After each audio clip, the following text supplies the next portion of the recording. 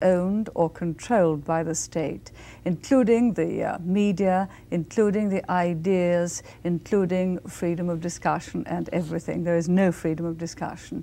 Now, between those two ways, the free society and the totally controlled society, there are, of course, variations.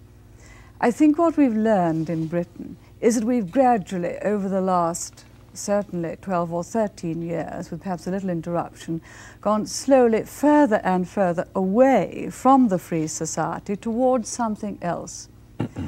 At the same time, we've found, I don't find it strange, but some other people do, that we have stopped creating wealth. We've had a large number of increasing restrictions, and you've been finding two things. First, that we are more and more concentrating on redistributing the wealth we've got rather than creating any more. To create more, you need a slightly freer society and you need an incentive society. Naturally, when I see that happening, I look with very great alarm to societies which have gone even further left. That is, they've tried to redistribute even more and haven't had the incentives for people working hard on their own account, doing well for their families, and often then being able to create jobs for others. They've produced a much more prosperous society than we have. But by and large, you've got the two broad, different economic and political approaches.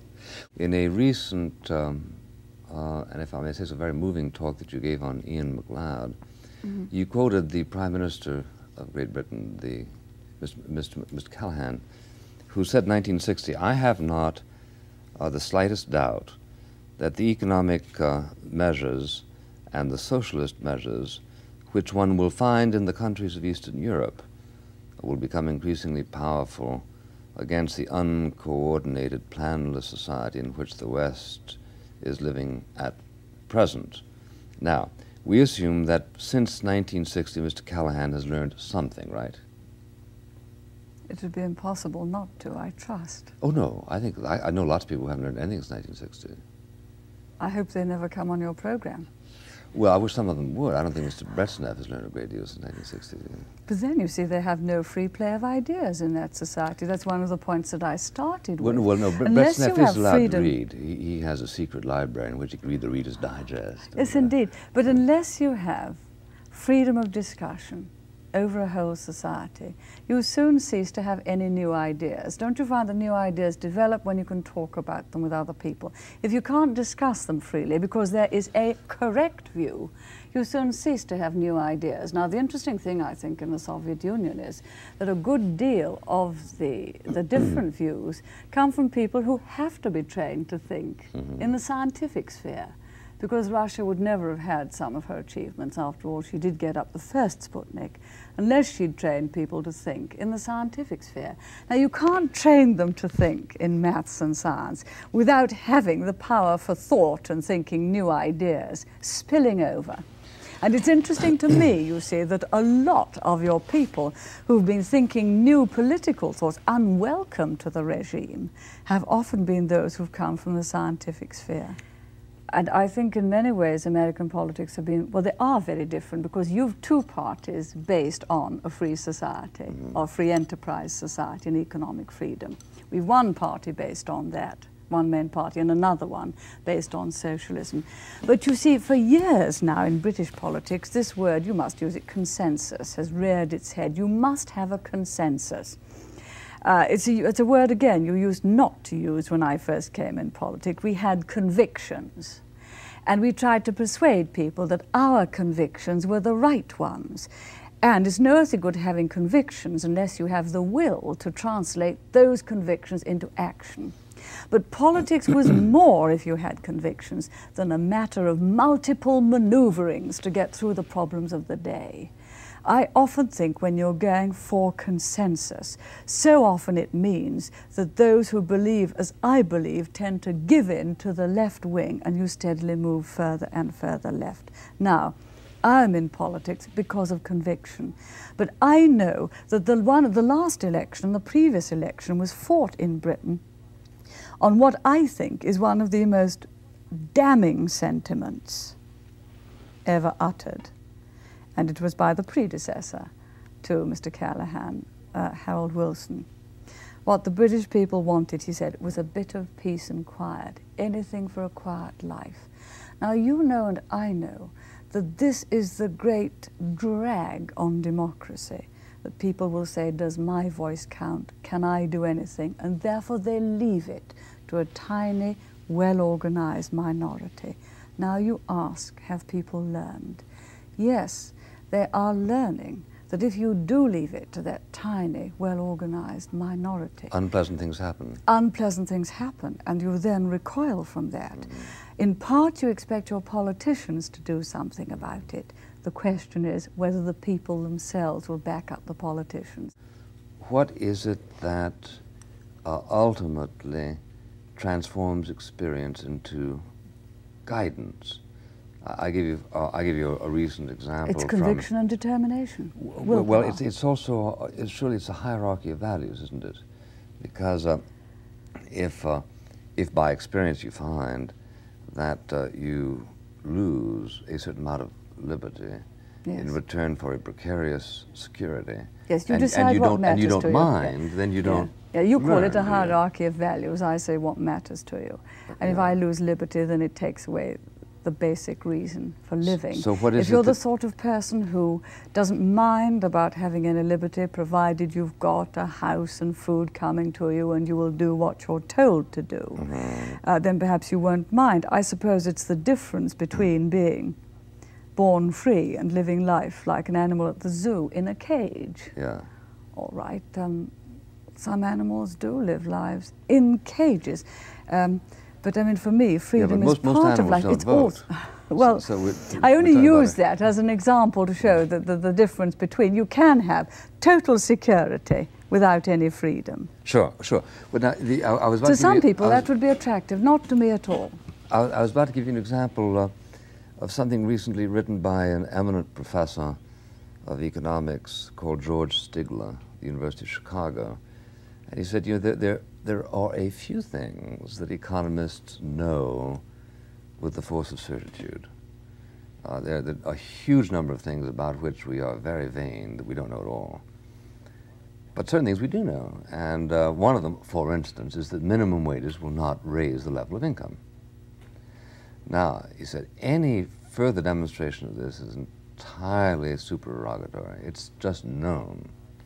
However, neither the Republican Party in America nor the Democratic Party would ever dare to come out in opposition to the minimum wage, because the superstition is endemic that the minimum wage actually elevates the income of poor people. In fact, poor people are precisely who are hurt by a minimum income. Now, in the British experience with socialism, there must be counterparts to the minimum wage.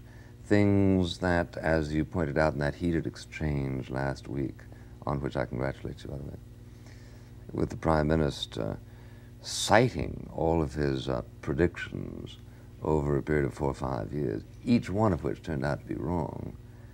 Question, what is it that people learn from this experience, or is there something that prevents them from learning in the light of the depreciated value of human freedom? I think there are two things. Well, there's an awful lot in what you said, and I'll just try to remember it all. But you can learn quite a lot from experience. That's one thing. There's something after that. Have you the will and determination to do anything about it? Why should you not have? Well, I'm afraid some people don't. I mean, just the lack of the exertion or the risk? The exertion. They would prefer to take the easy way. The hard way is tough by definition. Many people would prefer to have it easier, anything for a quiet life. What the British people want is a bit of peace and quiet. Others of us know we can rise to higher and better things than that, and believe that's part of our purpose in life. So there are two things. One, you recognize what is happening. Two, are you prepared to do anything about it? Now, you make the point about minimum income. I think in societies where there are enormous differences between very great wealth and very great poverty, I would recoil from that. Recoil from what? from enormous differences between very great wealth in the presence of very great poverty. That has nothing to do with minimum wage. Yes, but it has. One moment. What? You wait, I'm coming to Okay. that. So there is therefore something to be said for a certain amount of redistribution there by taxation, and you've done it as well as we have. This is what taxation is about. So you do a certain amount of redistribution from those, yes, I know you're getting very irritated, but just wait one moment. From those, to try to help people who are poverty-stricken to get up off the floor and raise their standard. And we would call that not a minimum wage, we would call that a basic safety net. And we would accept a moral commitment in a kind of society like yours or ours, that jointly we do try to guarantee some basic standard of life, and indeed rather more than a basic standard of life. But there are certain benefits you can get from Social Security, and we both agree on that. Now, what has happened to us is that the redistribution process has gone on so much further that the standards here, say in earnings, our lowest income earners earn about half average earnings, and our top, in net take-home pay, our top income earners only earn about 4 times. So that's a comparatively narrow gap. As a matter of fact, it happens to be narrow, isn't it, in Soviet Russia.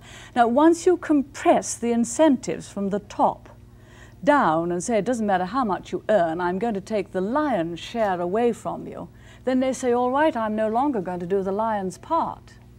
And then they stop creating the extra wealth, which would both benefit them and benefit society as a whole. Once they stop doing that, they don't benefit, then there aren't any extra taxes to improve the schools or the social services. Now, do you see there is some point in some societies in a degree of redistribution, but once it becomes a depression on incentive to get on by your own effort, then you're denying all people the means of increasing the wealth of our people individually and as a whole. Sure. And you just become, as we have become, a stagnant society. You're making the point of counterproductivity.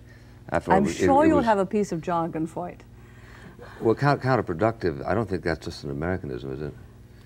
Well, I think they use the term in Great Britain. It means that you try to do one thing, but the opposite happens. Yes, that's right. Indeed, yes, it is. And so redistribution pressed beyond a certain point actually hurts the people who were designed to benefit. Yes. That the point, what you have done is to you've made a pragmatic demonstration, but it's not one that exactly touched on a slightly different point made by Professor Stigler. I'm sorry, let's get back to Professor Stigler. Well, Professor Stigler's point is that that you cannot effectively increase the wages of the poorest people in a society by fiat. Exactly. What you do is cause unemployment. I did, with respect, touch on it, because I said once you stop those people in society who are capable of creating wealth, who can start up a business from nothing, build up a big business. Yes, they benefit themselves, but look at the number of people they employ. Once you stop those wealth creators from creating the wealth, then there's nothing extra to distribute. And once society has just become a means, economically, of shuffling round the shekels you've got, rather like passing the parcel, becomes who sort of gets fetid. it, then your society as a whole doesn't gain. So I have touched on it. You've got to keep the incentives going at the top. And I don't care where the top comes from. I'm not concerned. This is one of the great things that has always attracted me about American society, and now attracts me about the kind of political faith I have. I couldn't care 2 hoots where a person comes from. With their background, we try to give them a better and better background insofar as the state can. What I care about is what they've got to contribute to society. And we so fix the tax laws and the other laws that they can make that contribution, because the increasing wealth will only come from them.